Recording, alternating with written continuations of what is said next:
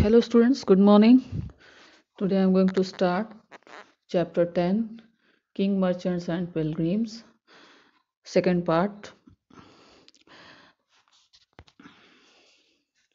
Now our topic is Kingdoms of North and Northwest. Now what is it? Students, I told you in earlier video about the Sangam literature. I think you all have remembered about the Sangam literature. The Sangam literature gives us information about the three famous dynasties, about the Chola, Pandyas and Cheras. The whole detail we can get easily in Sangam literature. Now we are going to study about the kingdoms of North and Northwest. In this student, while the Sangam literature was being written in the south, many tribes, especially from Central Asia, had crossed the Hindu Kush and entered India, taking advantage of the absence of a strong kingdom after the decline of the Mauryans. Who were they? These were the Indo-Greek or the Bactrian Greek, the Sakas or Scythians, the Pahalas, Prathirans, and the Kushans. They were known as Indo-Greek rulers or Greek rulers. These tribes invaded India from the northwest through the Khyber and Bolan passes. They occupied parts of Punjab, Sindh, Rajasthan, and present-day Afghanistan and Pakistan. Most of the kings who established their kingdom in these parts, they were adherents of Buddhism and played a vital role in the expansion and propagation of Buddhism. Now Dharmiterus, who was he? He was the Indo-Greek ruler. The Bactrians, originally under Seleucus, the Greek general of Alexander. Do you remember Seleucus? In earlier chapter also we have studied about Seleucus. He was the Greek general of Alexander. He declared independence by 300 BCE. In 2nd century BCE, Bactrians under Dharmiterus occupied territories up to Punjab. The most famous Bactrian ruler was Menander.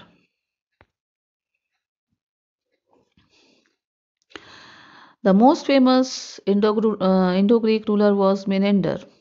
He was also known as Milinda, who converted to Buddhism under the influence of the Buddhist monk Nagasena. A book called Milinda Panha contains a dialogue between Menander and Nagasena. The Indo-Greek issued coins having inscription in both Greek and Karakosti script. Mindu was the most powerful Indo-Greek ruler. He ruled over a vast area from Afghanistan to Mathura from 155 BCE to 130 BCE. Milinda was converted to Buddhism by a Buddhist philosopher. In the Buddhist texts, Milinda Panha is an important source of information about him. The Indo-Greek rulers had a great impact on India.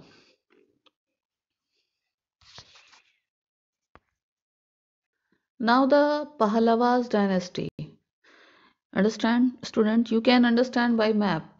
Easily you can understand by map that Pallavas dynasty flourished in which part in India. Pallavas, they were also a tribe from Central Asia. They came from Central Asia and in the 1st century CE, they occupied a large portion of the northwest, including the region around Gandhara. They made Gandhara their capital. The most powerful Pallava ruler was Gandoparans. His rule extended up to South Afghanistan. The Prathian rule was very brief. Later, the Kushanas, who came from the present-day Tajikistan, defeated them and took over and ruled their territories. The Kushana empires. Now the students, the Kushana empires, they established themselves at Takshila and Peshawar after defeating the Indo-Greeks, the Pallavas and the Shakas. Later on they occupied the whole of Kashmir and Punjab and parts of present-day Rajasthan and Uttar Pradesh. The Kushans were nomadic tribe of northwest China or Tajikistan. They were driven out of their homeland by the Huns. Huns were also a tribal. As a result, they moved eastwards and arrived in Afghanistan in the 1st century CE. The Kushanas were very dynamic. Like the Indo-Greek Parthians and Shakas, the Kushans adapted well to the Indian climate and made this country their home. They followed Buddhism and spread Indian culture to West and Central Asia. Students, the Kushanas had two capitals, one in Purushapura near modern Peshawar and the second at Mathura. The Kushanas encouraged India's trade with Central Asia and gained control over Silk Route, which was the most important trade route. The rule of Kushanas was at its glory during the rule of Kanishk. He marked AD 78, the year he came to the throne, as the beginning of a new era called the Sakha era. The Sakha calendar started by him is officially followed by the Indian government.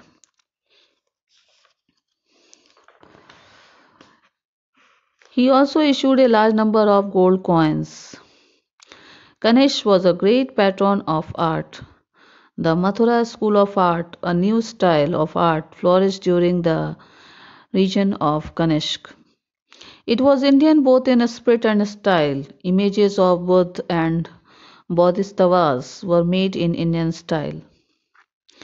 The headless statue of Kanishk is an example of Mathura school of art. In the Mathura school of art, Buddha was depicted with a shaven head.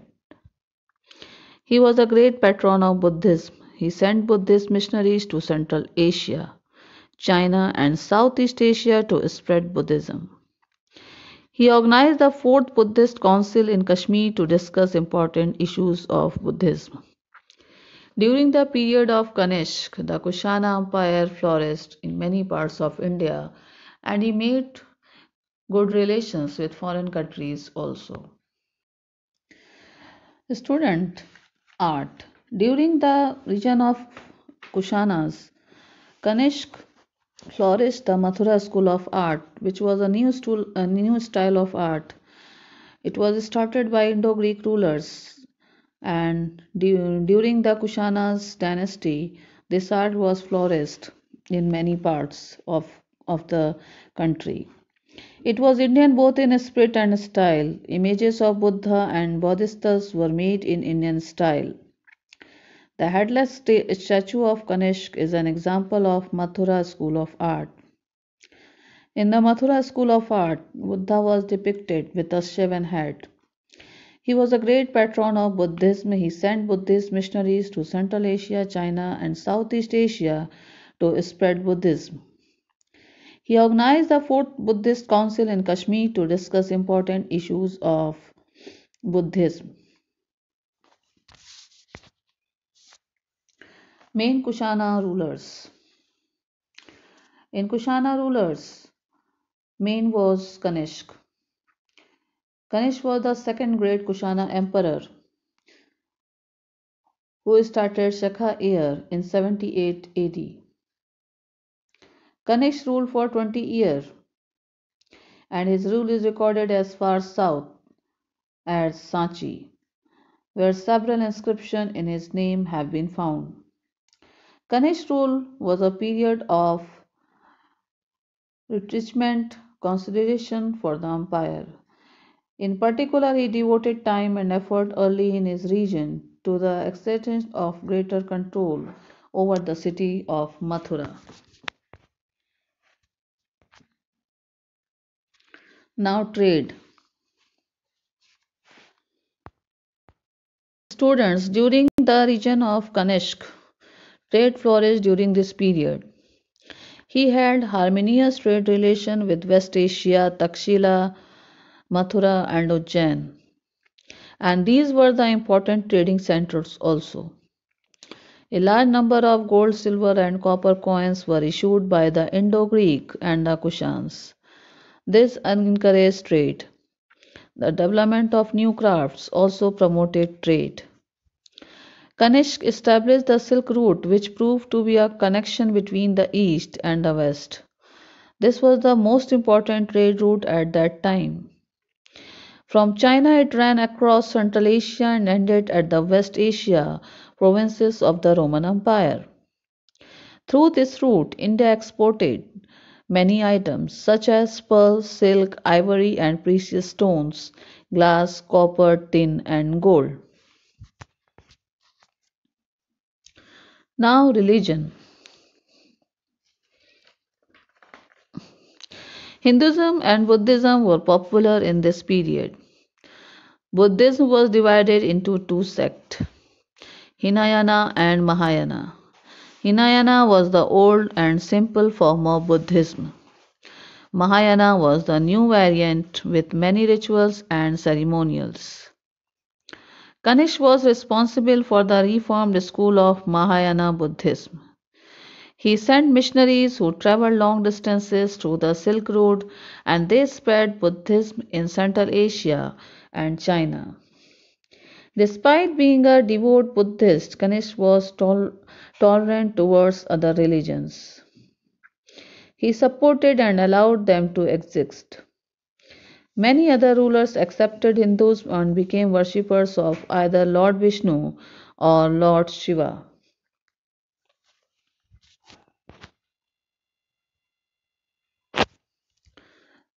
Sakhas. The Sakhas were a nomadic people from Central Asia. They defeated the Indo Greek and came through the Hindu Kush mountains in the 1st century CE. They settled down in western India and gradually spread all over the region. Rudraman first was the most popular Sakha ruler in 130 to 150 CE. He annexed Gujarat, Sindh, Survastha, and North Konkan. His capital was Ujjain. Rudraman first used titles like Maharaja, Great King, and Maharaja Dhiraj, King of Kings. He was in conflict with the Kushans in the north and the Satavahanas in the Deccan. During the Shaka ruler, the satrap system of government was introduced. Under this system, the empire was divided into provinces. Each province was ruled by a military commander, who was called a satrap. These commanders were independent rulers of their provinces. Some even issued their own coins.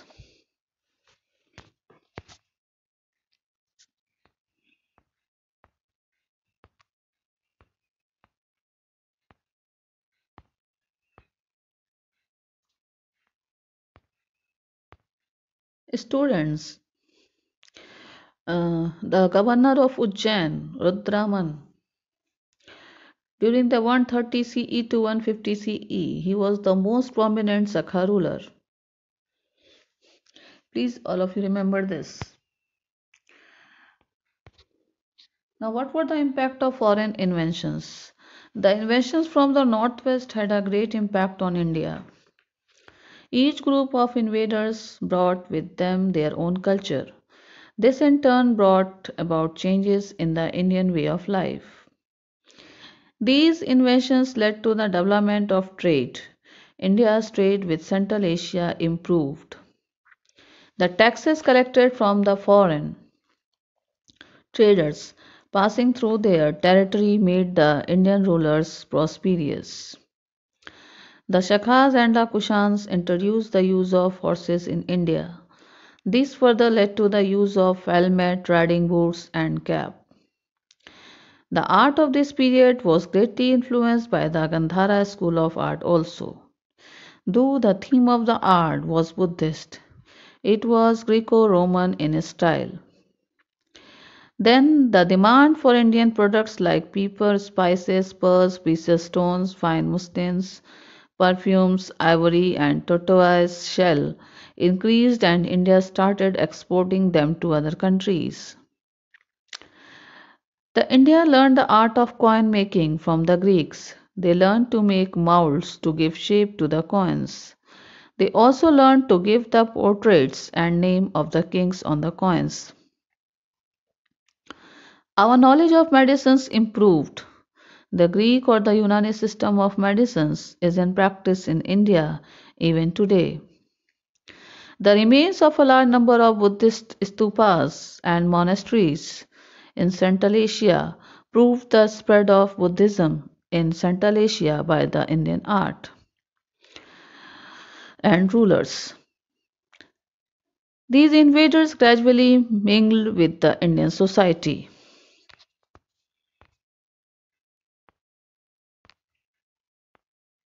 And the spread of Buddhism. This is the last topic of this chapter. Buddhism under the royal patronage of the Mauryas spread throughout the Magad kingdom from east to west. Ashoka sent missionaries to far off places through the royal highway built during that period. Students, during this period, Buddhism spread in many parts of the world by these rulers. Ashoka dynasty connected in Indian territories like Patliputra, Mathura, Takshila with Central Asia, China, Iraq and Rome.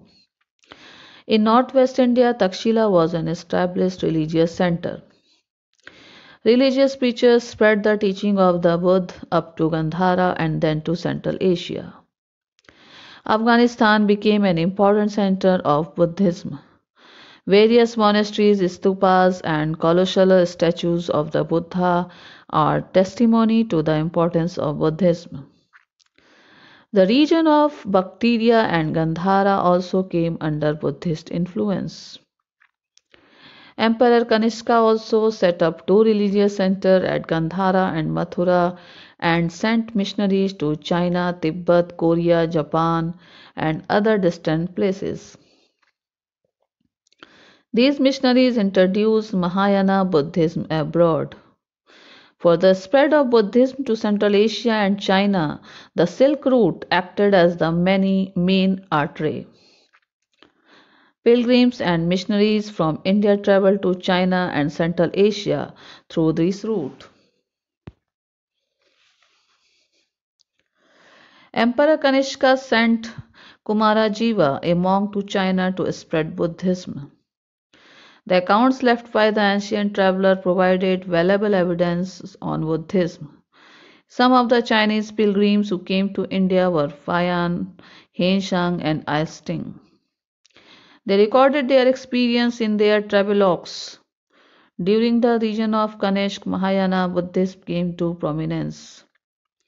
During the region of Harshvarn, there was a regular exchange of pilgrims between India and China. One another Silk Route developed during this period, which was Silk Route. It was established by the Chinese emperor in 1st century BC, is one of the oldest trade routes in this world. Silk was discovered in China around 2700 BCE. The rich, glossy colors and a smooth texture made a silk a highly desirable fabric in most countries.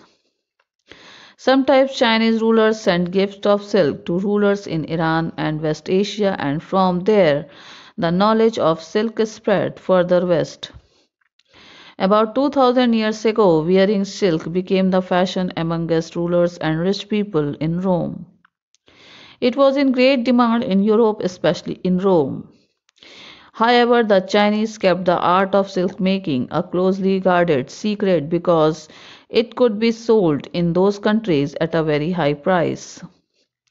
The Chinese traders traveled even to West Asia and Roman Empire, carrying silk on horseback or camels along dangerous roads through mountains and deserts.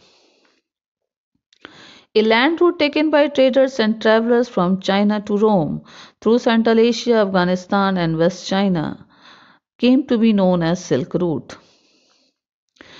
It connected many parts in China with the Mediterranean Sea.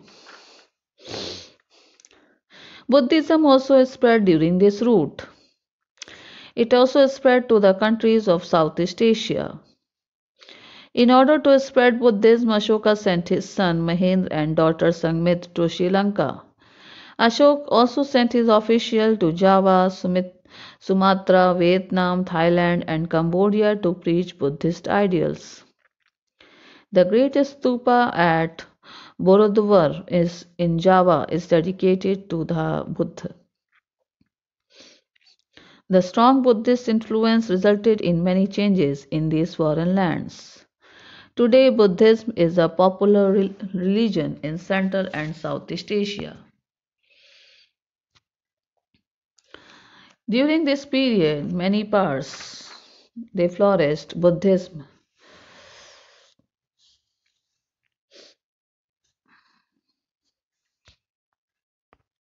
Friends, thank you.